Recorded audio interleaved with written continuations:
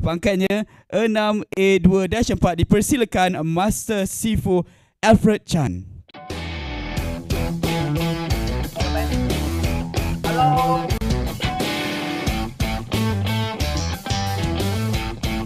Over to you, Masa Sifu. Hello. Okay. Hello. Okay, selamat petang ah. Okay, sangat gembira.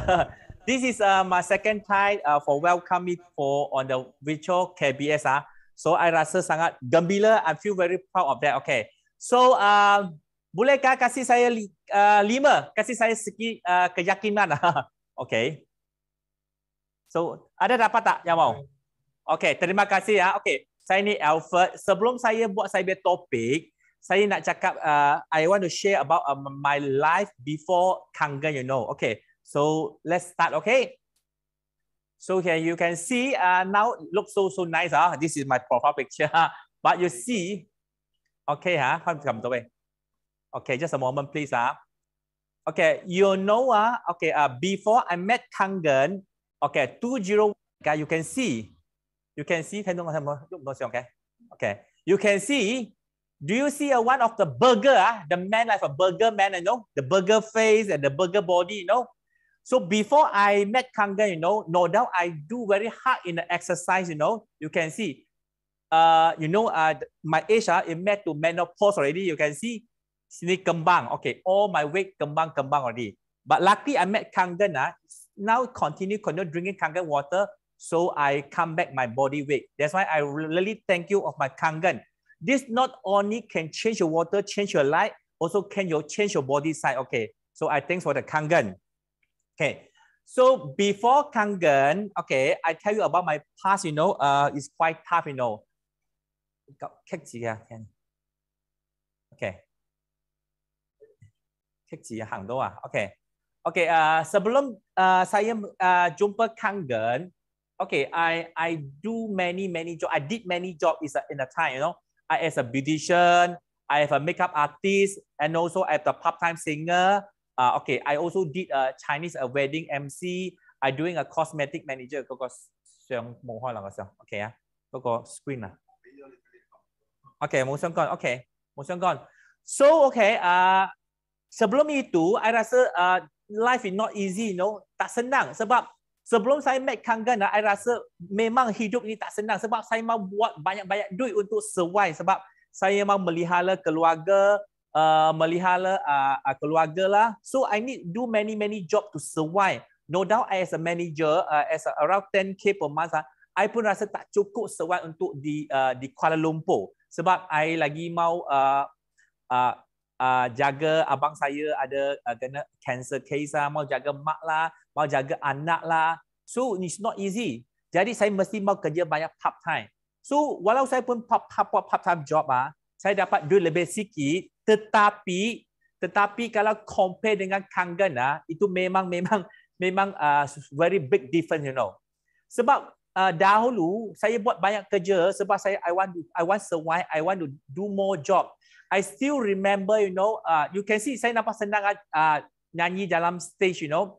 I still remember ada satu kali saya buat satu performance di on stage, you know. Tiba-tiba saya buat MC, lepas tu saya nak nyanyi sikit. Bila saya nyanyi saya next saya ada itu further accidentally sudah masuk saya berkerongkong. You tahu kan, dalam masa itu saya masih mau buat performance, tapi itu further sudah masuk saya kerongkong. Bagaimana itu keadaan susah. Saya mestikan habiskan continue menghabiskan itu performance. Lepas tu saya balik on the stage belakang saya bagi cough sampai darah pun keluar. So saya dapat itu show punya duit satu hari ialah 1,000 lebih saja. You tengok, kalau you compare dengan kangen you jual satu demo 1 jam 2 jam so buat satu demo, you dapat duit sampai mana takat you sendiri bagi kira lah. Dahulu saya macam tu performance, no doubt you on stage apa condition takut you pun mau mesti professional, mau stay on, continue to do a performance. Jadi I nak beritahu you life sangat not easy lah, not easy. Tetapi bila saya cuba kangen everything tukar. Okay, sebelum itu I nak cakap lagi sikit satu untuk saya punya past Lepas akam lah. Okay. Okay, I nak cakap ini ialah sebab apa tahu tak? Sebab I rasa sekarang you all now you are very lucky. Kamu sekarang sangat lucky. Apa tahu tak? Dahulu masa saya dahulu, you tengok why I letak satu gambar ini primary school itu ialah TR Park. Orang Ipoh pun tahu ini ialah satu park yang banyak famous di Ipoh sebab dahulu banyak orang pergi sini pergi Pak Tomnya. Tapi I still remember bila saya masih sekolah rendah, I pergi park ini buat apa tahu tak? Masih saya I ingat tajam standard 3 or 4. I still remember standard 3 or 4. Masa itu during Chinese New Year tahu tak? Chinese New Year, so kita orang miskin tak ada tempat mana pergi, hanya boleh pergi TR itu park untuk lepak-lepak sajalah atau lepas. Tetapi saya tak berani keluar sebab apakah? Saya tak ada baju baru. So in our Chinese tradition, when Chinese New Year coming, you have to wear a new clothes to come out. But saya tak ada baju baru. Jadi saya masih ingat saya biar mak ambil itu langsat itu langsir tahu tak? Curtain potong buat satu seluar untuk saya. Tapi bila saya pergi itu Cik Apak main, you tahu itu langsir quality not so good. Tak sampai 1 jam saja saya biar seluar sudah pocong. So apa rasa? Saya rasa saya hati sangat sedih hati nak menangis sebab apa saya sangat susah. Saya cakap orang boleh dapat baju baru keluar dalam Chinese New Year, I tak boleh. I pergi saya seluar kena koyak tak berani keluar. So in my mind saya sudah rasa saya budak kecil-kecil, I sudah ada determine nak jadi. Saya tak mau bila saya dewasa saya tak nak ini kesusahan, kemiskinan. Lagi yang last itu you nampak kat itu college ah. Masih saya semua mendengar saja. Saya nak belajar komputer. Saya mau lepas sekolah, saya mesti mau pergi baru belajar komputer. Tapi komputer kamu sekarang ambil satu handphone saja, you boleh buat video call, buat send email, buat deal, buat radio apapun sebagainya. So you're all now until now you are so lucky because all the material, all the support semua sudah ada. Kamu hanya mau apa? Untuk pergi jumpa you punya client, then you boleh start kangen business. That's why saya pilih kangen business. Bila saya buat kangen business, saya selalu cakap dengan kamu mesti mau invest dalam kangen business. Saya selalu cakap kangen business ialah ROI, return of investment in a second. Bila you sudah beli ini kangen water machine, you apa modal pun sudah habis. Adakah apa business you hanya beli satu machine pakai seluruh family, then you can start the business? Tak ada. Kalau I cakap dengan selalu, I always talk to my downline, talk to my client, what kind of business you can do? You only buy one machine, you can start the business and all over the world.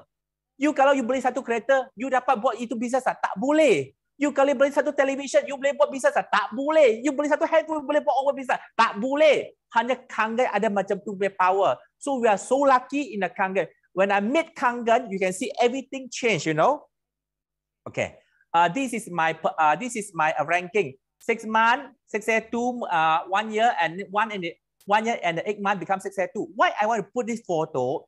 I want to put photo because this is a word following with my second topic of a unity.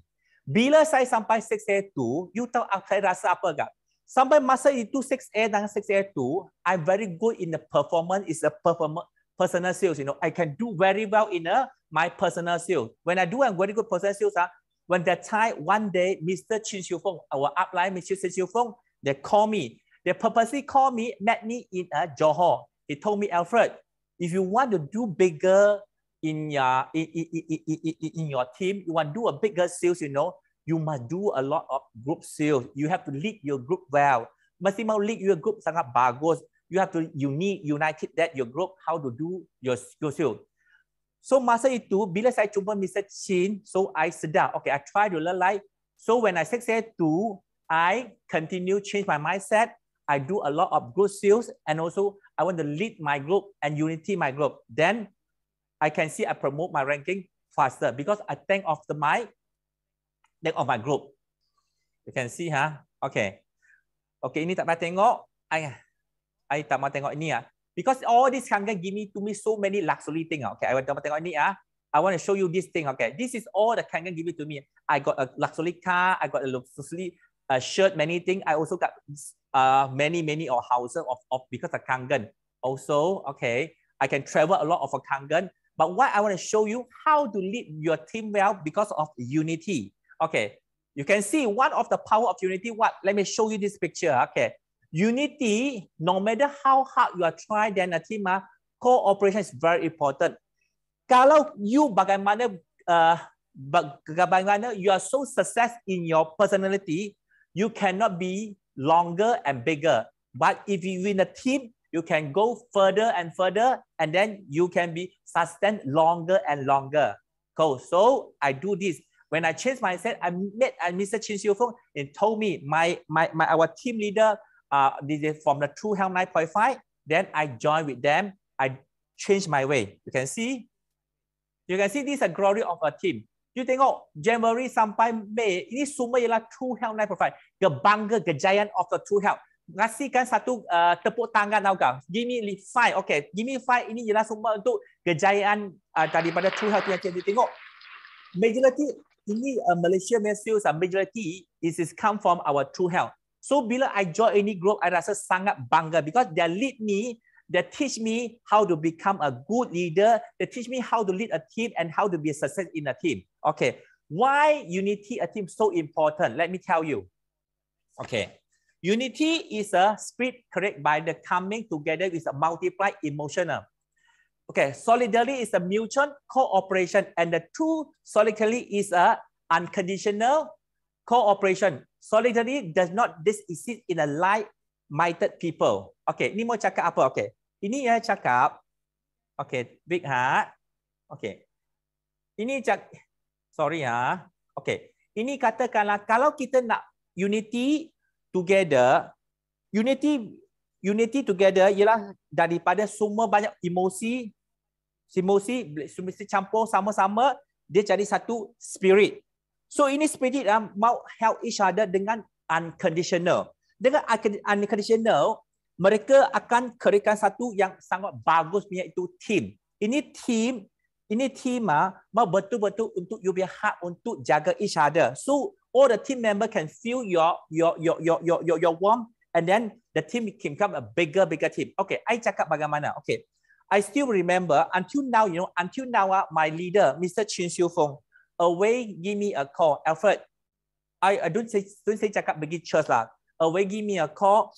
Tak penting sampai dia jaga saya. Until now, I sudah jadi satu team, satu leader. Dia pun selalu jaga saya tanya saya, kita team bagaimana jalan, bagaimana buat banyak bagus punya. Okay, I lagi thank you sebab sampai dia, I buat cooperation dengan dia, so I see our True Health team very big, and also I also thanks for what is from your Malay team, because all the time because my Malay is not so good, my English also not so good. My member, my downline all always go for join for the Malay group training and also join for the English training. So I thanks for them. So that's why Zahid call me for a contribution a talk. I tak boleh say no. I mesti mau cakap this is because of teamwork. So siapa teamwork in the teamwork, each people do a responsibility to buat baik. Each team kalau buat baik untuk diri sendiri, satu itu unity akan jadi sangat besar. So kalau ada unity, mereka akan dapatkan kejayaan sangat besar. Okay, let's continue. Okay, to become a unity excellent group, we only need to face everyone, the group with a sincerity. Tahu tak? So kita bukan cakap you mau buat itu apa, mau buat apa. We cannot order you people or your downline do this, because you must take care your downline. We work together with the sincerity. You let your team is really to find up to help you to be a grow, so that everyone in the group can feel the warmth in your heart. That's why until now I also can feel where I very far away from the True Health, far away from the John and June. My upline. I put away feel the warmth all the time. They give me a call all the time. They send me the message until every Monday. You can ask Jesus for every Monday. He send me what message. I think everybody knows. Say what I said. So this is a call. I feel the warmth in the heart. That's why kita ada kaitan sangat berkait. That's why I feel rasa bangga kalau kamu tim Melayu kita all daripada 200.5 we work each other unity. kita boleh buat kejayaan lagi cemerlang. Okay. In a team does not have the spirit on a unity, then the team cannot be called the team. It's just like a method. Unity is a cornerstone of the success. Without unity, there will be success on the granted. It's a power. Unity is a final victory. Chăm cây chó.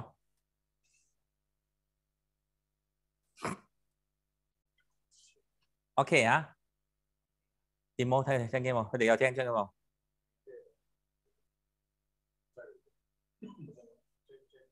Okay, sorry ah. Okay, I nak cakap apa tahu tak? So kalau itu team, tak ada itu spirit untuk unity ya. Ini team tak boleh cakap macam satu itu team yang bagus. Ini cakap ialah untuk cooperation saja.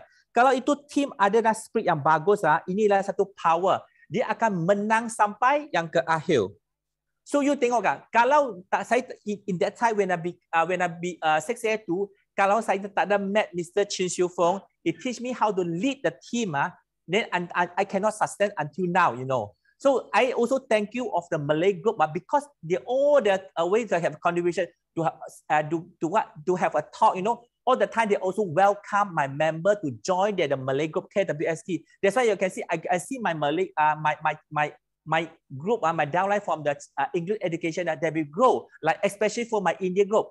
Because India group, you know, definitely their language must speak English or Malay. So I really thank you for the Mr. Zahid, okay, dengan Lori. Sebab kamu saja, you buat kita kejayaan sama-sama. So that's why I say, kalau mereka unity, sebab kita ada team sangat unity, kita punya kejayaan akan jadi lagi lama-lama. Okay, sebelum ini, I nak share satu story untuk kamu. Okay, ini story sangat senang saja. This is very simple story. Bila saya buat, when I lead for my team, I already know how important to the cooperation with each other and also united the team. Inilah satu kecil punya model, tapi this is very good story. So you tengok, one day unity is a strength. Okay, in the dance, okay, forest, okay. So ini cakap semut punya story, okay. One day an ant was pottering outside. Suddenly, the little ant find a big bone. Nampak satu tulang besar itu semut. Little ant was very happy and wanted to take this home, but give it to try. But the little ant cannot take it. So dia tak boleh ambil ini big bone.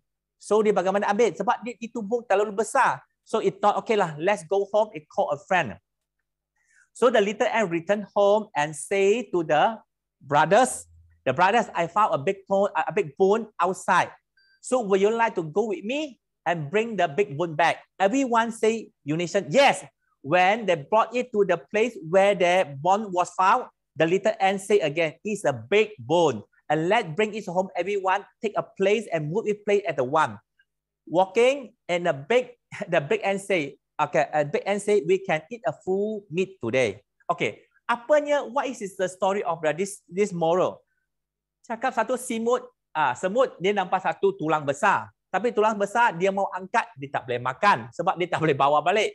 So like this, in Egypt is a very huge market, you know. Kalau kasih saya satu Alfred, saya tak boleh buat. Saya tak dapat. Saya mesti mau mesti mau banyak pertolongan daripada team. So lucky I join for the True Health. Now you see example for the India team. I say I'm so lucky because of a Malay group and also of the Mr. Chin Siu Fong group. They have conduct English and conduct in Malay. So thanks for them. It helped me. I feel very proud. Saya sudah dapat satu India leader. They become 6A. And then I think one more 6A coming again for the India group. Thank you. I'm doing water first.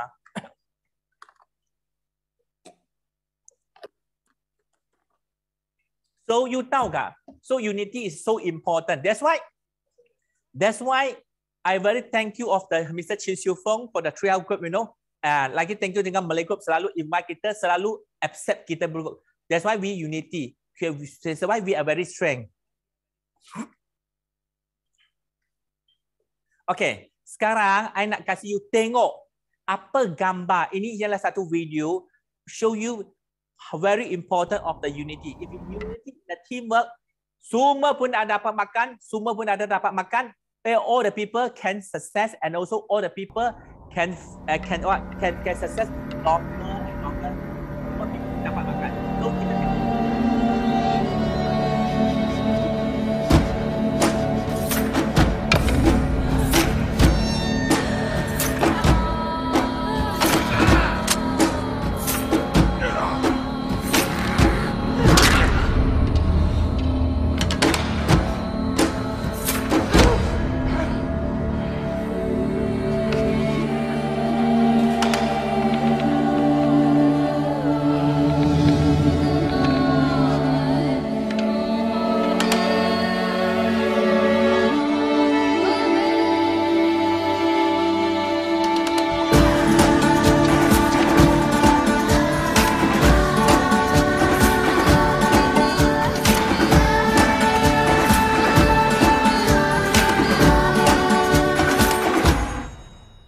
Okay, ada nampak kah? Amazing ini video. Very amazing video, right? Okay. So ini video show kita apa kah? Ini video show kita, dan nampak tak? Ini kalau kita dapat satu huge market, kalau you satu orang tak dapat makan.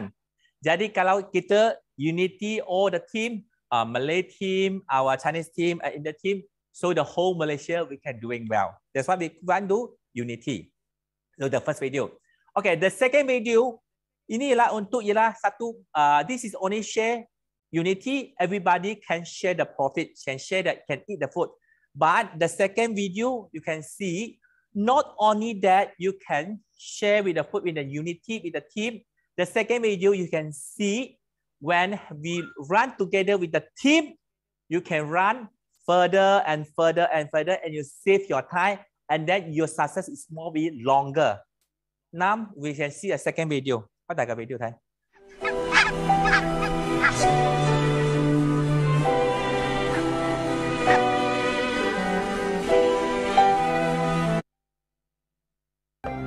Sorry, because I got the two video. I put it.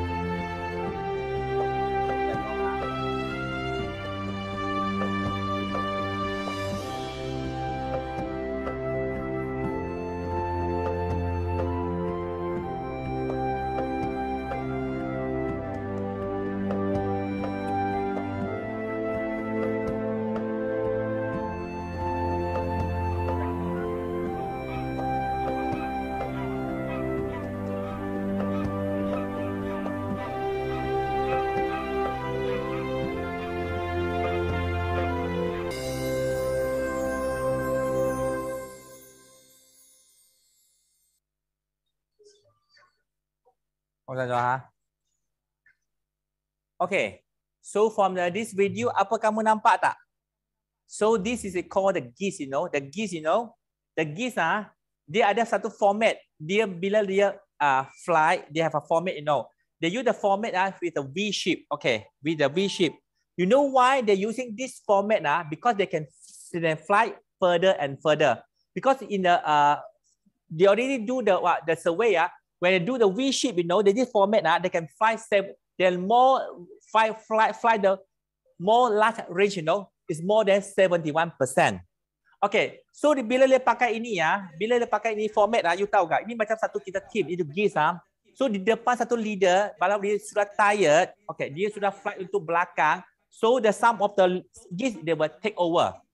Okay, lagi pun kalau depan itu leader itu geese dia fly sudah slow down. Ini all the geese they will horn. Kasi dia continue the speed, you know. Continue the speed untuk fly. So ini macam satu, tengok ini manusia, ini binatang sudah tahu ini ialah satu format untuk dia satu team lagi sukses, lagi boleh buat lagi lama, lagi laju. So ini team make sure everybody boleh flight sampai itu tempat. So kalau kita buat ini dalam kita punya team kita bila ada satu team. So okay, January kita ada Chinese punya program. So February ada English punya program. And then March kita ada apa? Kita March ada apa Melayu punya program. So all the take over. This macam kita macam satu geese bring over all the our distributor to follow our way to become a success way. And also this all the this all leader will take over. Then all the leader, all team will be be more successful. Kalau kita buat macam tu tengok Malaysia punya market kita boleh cover India market, we can cover Malay market, we also can cover the Chinese market. These three things. And some more, you know, when I cover these three things, so we take over. Kita each team tak payah rasa sangat letih tahu kah? So not every time Chinese group, all the time English, all the time is a Malay group. So this is like our geese, you know. And some more, you know, this format to help our team like a true help. Ada team dengan Malay group, dengan kita boleh sampai itu ke kejayaan lebih cepat, lagi sebab masa. So why I cakap ini sangat important untuk unity dalam teamwork. Okay. Bila you sudah tahu, when your mind you already know this concept, what you do in your team. Okay, let me explain to you, Okay. Sorry,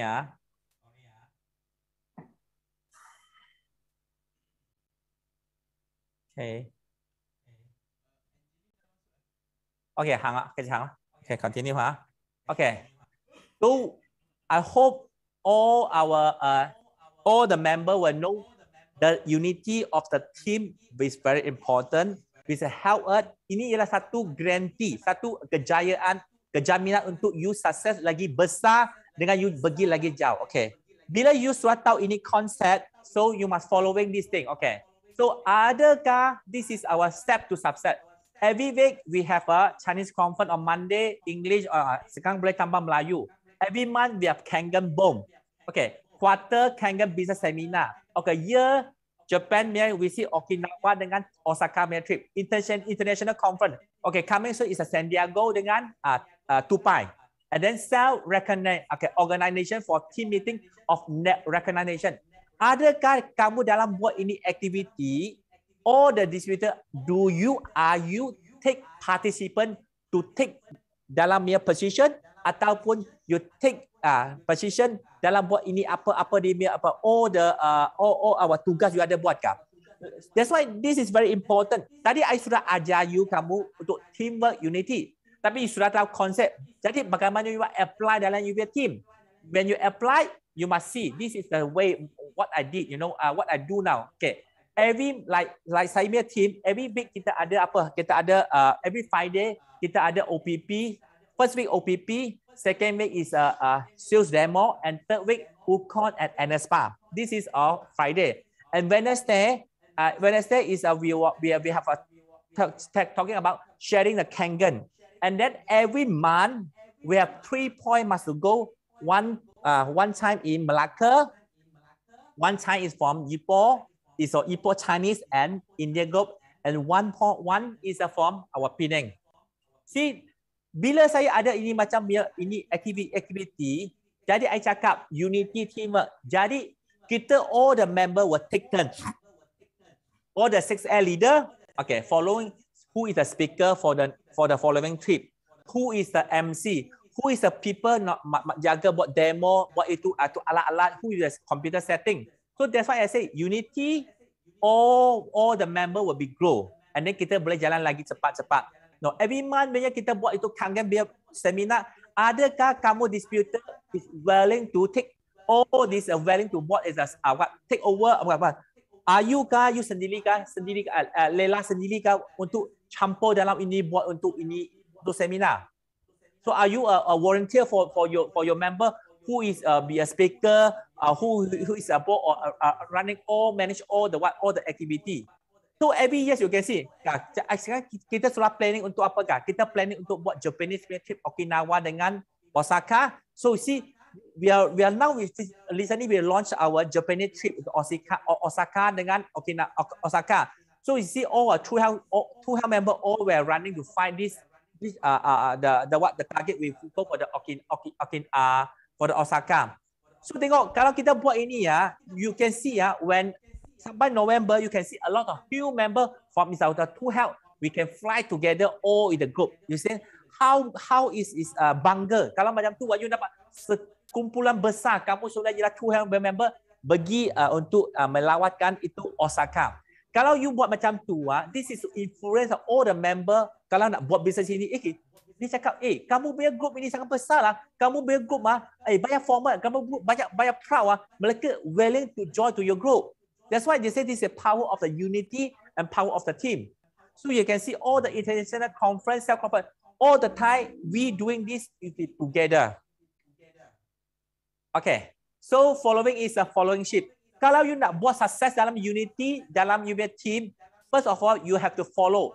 First step, you have to follow your leader. Jangan tengok you sendiri sangat pandai over daripada you punya. I sampai sekarang, I tak sepandai. I have said thank you dengan Mr. Chin, dengan Mr. John. Okay, tapi sampai dia side group Malay, Iwan, Pelinda ini side group. Tapi I pun just follow. Sebab I apply sesuatu apa, saya mesti follow dengan apply kita buat each other. Don't be over smart, don't be over smart, don't be a hero in your team. No people can be a hero in the team. Kalau you ada itu team sangat bossy, ini team tak boleh jadi unity. Okay. Sebab ada team mereka akan tolong you overcome you punya your shortcoming. Macam saya, I very bad in computer. Every time when you're doing a speak in front of a Zoom, you know, I need my team to help me to create all my computer document doing a Zoom, doing a background, or doing the slide for me, and then I just stand up to do my performance. Okay. That's why I say followship is very good, and then you follow your leader. Sebelum saya cakap sikit dahulu, sebelum saya sukses dalam ini, saya sekarang masih belum sukses lah. Tapi bila saya belum sampai takat ini, you tahu tak? Saya dalam True Help dia sudah tahu saya bagaimana. He help me a lot, you know. Every Zoom meeting lah, bawah sini, bila Chin Shufung datang dari Sabah, dia sini ajar kita, suruh saya campur what is a follow for the Malay group training lah. So all the time, until now, you can see our growth together. That's why I say unity and team is very important. Okay, Okay. Bila you sudah tahu, okay,